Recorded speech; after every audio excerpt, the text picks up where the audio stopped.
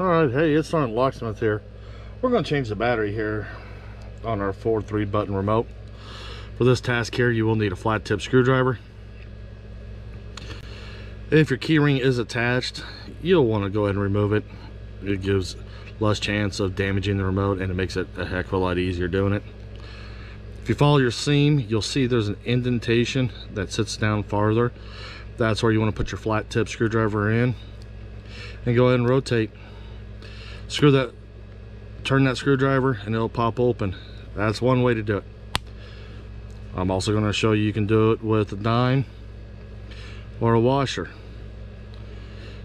Go ahead and put that in there and just twist it, and the two halves open. This is a 2032 battery. Pull your battery out, you're done.